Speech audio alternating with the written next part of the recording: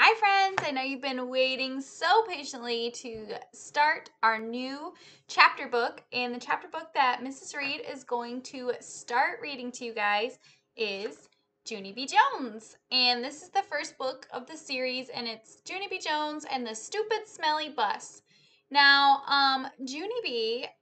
Is in first grade, so you guys are going to be going into first grade, so I thought, what a better time to start reading this story. So I will do one or two chapters a day depending on how long they are, and like today I might do 2 chapters, and then we will go from there. So it is a chapter book, so there's not very many pictures, less than Flat Stanley, so not even every page has a picture, but if it does have pictures, I will show you.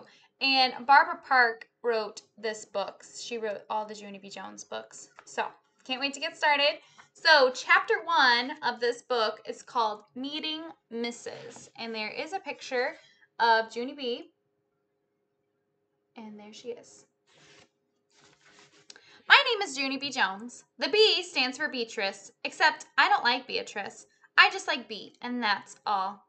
I am almost 6 years old. Almost 6 is when you go to kindergarten. Kindergarten is where you go to meet new friends and not watch TV. My kindergarten is the afternoon kind. Today was my first day of school. I'd been to my room before though. Last week, Mother took me there to meet my teacher. It was called Meet the Teacher Day. My teacher was decorating the bulletin board with letters of the alphabet. I already know all those letters, I said. I can sing them, except I don't feel like it right now. My teacher shook my hand, only our hands didn't fit together that good. Her name was Mrs. I can't remember the rest of it.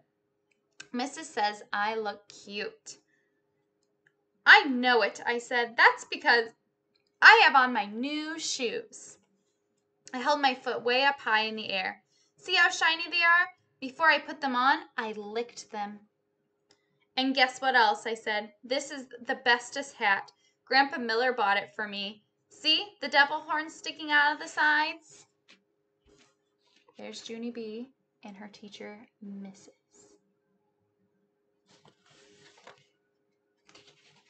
Mrs. laughed, except I don't know why. Devil horns are supposed to be scary.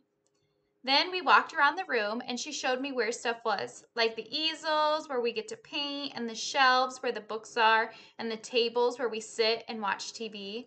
One of the tables in the front of the room had a red chair.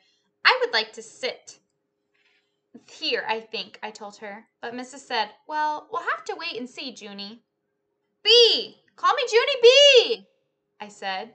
I hollered the B part real loud so she wouldn't forget. People are always forgetting the B. Mother rolled her eyes and looked at the ceiling. I looked up there too, but I didn't see anything. Are you going to ride the bus, Junie B? Mrs. asked me. I made my shoulders go up and down. I don't know. Where's it going to? My mother nodded her head and said, yes, she'll be riding the bus. That made me feel scary inside, 'cause I never rided on a bus before. Yeah, only where's it going to? I said again. Mrs. sat on her desk. Then she and my mother talked more about the bus. I tapped on Mrs. Guess what? I still don't know where it's going to. Mrs. smiled and said the bus driver's name was Mr. Wu. Mr. Wu? said Mother. That's an easy name for Junie B to remember. I covered my ears and stamped my foot. Yeah, where's the stupid smelly bus going to? Mother and Mrs. frowned. Frowning is when your eyebrows look grumpy. Watch yourself, Missy, said Mother. Missy's my name when I'm in trouble. I looked down at my shoes. They didn't look shiny as they did before. Just then, another mother and a boy came in, and Mrs. went off to talk to them instead of me. I don't know why, though. The boy was hiding behind his mother and acting very babyish.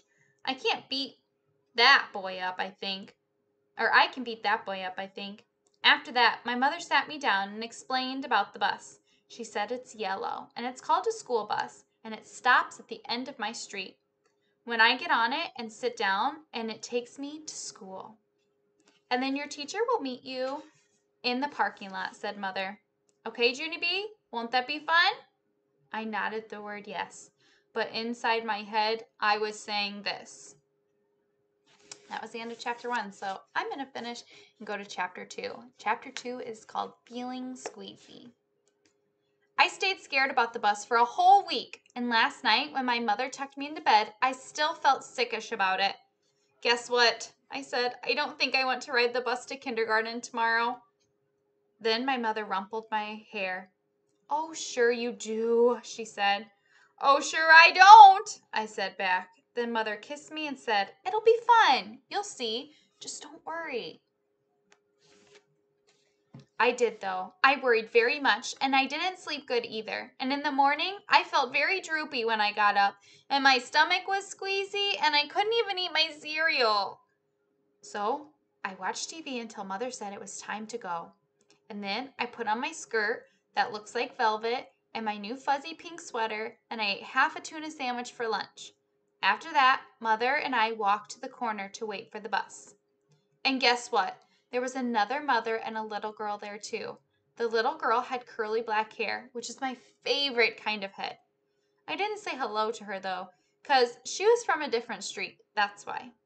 Then finally this big yellow bus came around the corner, and the brakes screeched very loud, and I had to cover my ears. Then the door opened, and the bus driver said, "Hi, I'm Mr. Woo. Hop on."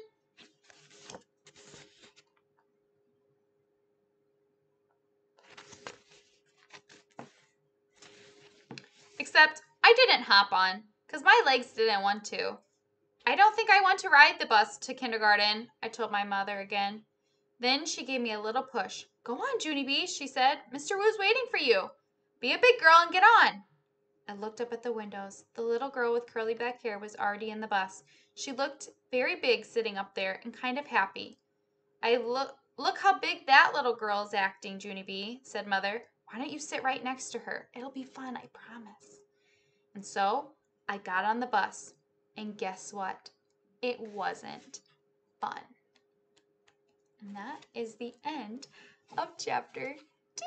So Junie B is going to kindergarten just like you guys did, and the next couple books talks about how she likes kindergarten, and then she heads to first grade, which is very fun. So join me tomorrow where I will read 2 more chapters in Junie B. Jumps. Have a great night, friends. Bye.